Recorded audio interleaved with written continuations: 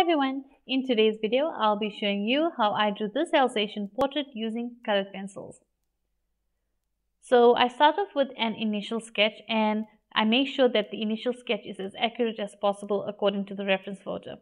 So the proportions have to be accurate. That's very crucial if you're doing a realistic drawing and you want your drawing to look realistic. You need to have an accurate sketch with the proportions all correct. No matter how well you lay down the color pencils, if your initial sketch is not correct and the proportions are not right, it's going to show in your final piece. Like for example, if the eye is not placed in the correct area, or if the nose is too low or the nose is too short, it's going to show in your final piece no matter how well you lay down the pencil. So what you've seen me do there is I lay down all the pencil down and I'm retain the highlights, and after that I just use the Odourless Mineral Spirits, Artist White Odourless Mineral Spirits, just to blend out the color pencil so that you don't see a lot of the white of the paper, or you don't see the white of the paper showing through the color pencil. So I use that a lot in my drawings just to make sure that the pencil is blended well and that you don't see the paper through. Now I am using the Prime Art Hotpress watercolor paper. This is a size A4. This paper is very smooth paper, but it's also very thick and it can take multiple layers of pencil, as well as me using the mineral spirits with not having any issues with the paper or the pencils. So back to your initial sketch, you need to make sure that your initial sketch is as accurate as possible. So whether you're doing it freehand or whether you're using the grid method, try to pay close attention to your reference photo and get that initial sketch 100% accurate. If you don't want to damage your main paper or your main page with the main drawing on it, then you can do the initial sketch on regular printer paper and then just use transfer paper to transfer the image onto your main paper, and then you can start working with your color pencils. So as you can see, I'm working section by section. Remember, once you use the mineral spirits on a certain area, you need to let that area dry before moving on to before going over it with another layer. So that's why you'll see I keep moving to another area as I'm working, just so that I can give that area a chance to dry. Now the paper you see under my hand, that is tracing paper. I just keep a sheet of that under my hand as I work, just so that I can prevent any oils, or if I've got any lotion on my hand, any oils from my skin getting onto the main paper, or me even smudging the drawing. So that's a good tip, to have that piece of paper under your hand. If you don't have tracing paper, you can use regular, just a sheet of printer paper, but I just prefer the tracing paper so that I can actually still see the drawing through when I'm working on my piece. So now you can see I'm gone on to the nose. Now once again, I'm paying very close attention to my reference photo. I'm looking at the darks and the lights, the shadows and the highlights. It's very important to remember that some of the highlights will have color in it. Like in this reference photo, the highlights were a color, or had a shininess with blue in it, which I had to obviously bring into the drawing. Because obviously it's not completely white, those areas wherever the highlighted areas are on the nose, or where the shiny wetness of the nose is, or of the eye as well. You'll see I've put a bit of blue in, and I haven't used white there.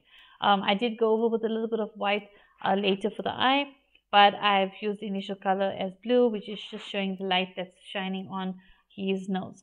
So yes, as I'm applying the white mineral spirits, I'm also paying close attention to the area. I'm not letting the color spread too far into areas that don't need that color. For example, the dark or black of the nose, I don't want it to spread into the highlight area too much. So I pay close attention as I'm working with the mineral spirits, and I also don't put too much of mineral spirits as I'm blending. I don't want to also soak up the page with too much of spirits and then it'll take longer to dry. And also, you don't need a lot, you just need a little on your brush. If you have excess, you can just dab it onto a paper towel, which is what I do, and then I can blend with just the remainder what's on the brush, because I work a small area at a time. Another thing that you can do, which I do a lot, is when it comes to colors that I'm using, I don't really pay close attention to what exact color I'm using. Usually I have a piece of scrap paper beside me as I'm working. If I'm looking for a particular brown, I'll pick the pencil, I'll look at the browns and I'll pick up the pencil which I think is closest to the reference photo and what I want to use. I apply it onto the paper, and if I see it's not the right color, then I go to another one and pick one and try it out. Sometimes even after doing that, it looks right. When I put it onto the main drawing, I keep a very light hand and I apply the pencil. I see it's the wrong color. Once again, go back, take another color, try that out, and then try it on the main drawing. And it usually turns out to be the correct color, or I have to go back and look for another one. but I don't really pay close attention to the exact colors. I just basically see what the color I need on the reference photo is, and then I look for a color similar to that in my pencil set that I'm using. So another thing with color pencils that you must remember, if you are working with them, keep a very light hand when you're applying them to the paper. Don't press down too hard. By pressing down too hard, you will not be able to put multiple layers on the paper because you will damage the tooth of the paper. Once you damage the tooth of the paper, it's very hard to get those additional layers.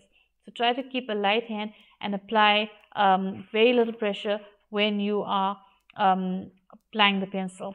If you are burnishing an area to blend, retain that or keep that for the last step so that you know you're not going to need to add multiple layers over that, and that'll be your final layer, that if you are burnishing or using the burnishing method to blend your pencil. But as I said, if you're using the Artist White Odourless mineral spirits, which you can get at your local art store, that you can just use that for blending. That helps a lot also to cover the white of the paper and also to smoothen or blend the pencils into one another. So you can add multiple layers of pencil and then you can just blend it out with that. So that's definitely something I use in almost all my drawings. The only thing I don't use it for is if I'm drawing with color pencil on tone paper. Then I don't use the Odourless mineral spirits.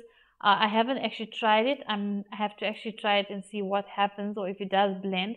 But usually that paper, the tone paper, is not the same paper as this Hotpress watercolor paper. So it's gonna, it may work or it may not work, I'm not sure, but I prefer to only use it on the thicker paper that is the Hotpress watercolor paper when I'm using the spirits.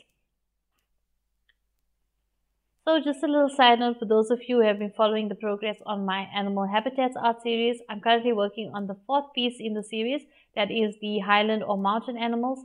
I've just put that aside when I saw this reference photo of the Alsation and I wanted to do the portrait using color pencils, and I also thought it would be a variety to my channel for those of you who want to see more tutorials and demonstrations and maybe learn some hints and tips using different mediums. So I said it'll be a good thing to put a bit of variety in there and have some of these videos in between the animal habitat art series videos.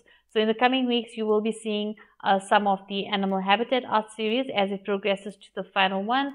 And you'll be also seeing some of the some other mediums or other drawings or tutorials or demonstrations that I'll be doing with other mediums.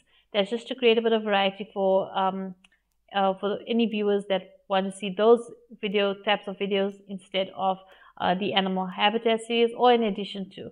So if you want to see what I'm working on or what I'm busy with at the moment, you can check my Instagram page out. The link will be in the description below. Then you can just keep up to date with what I'm working on and how far in the animal habitat art series I've come as well. So I guess that's it for this video. Thank you so much for watching. I hope you've enjoyed it. If you found this video helpful and if you've enjoyed it, don't forget to like and share. Feel free to comment below and don't forget to subscribe. Till the next one. Bye.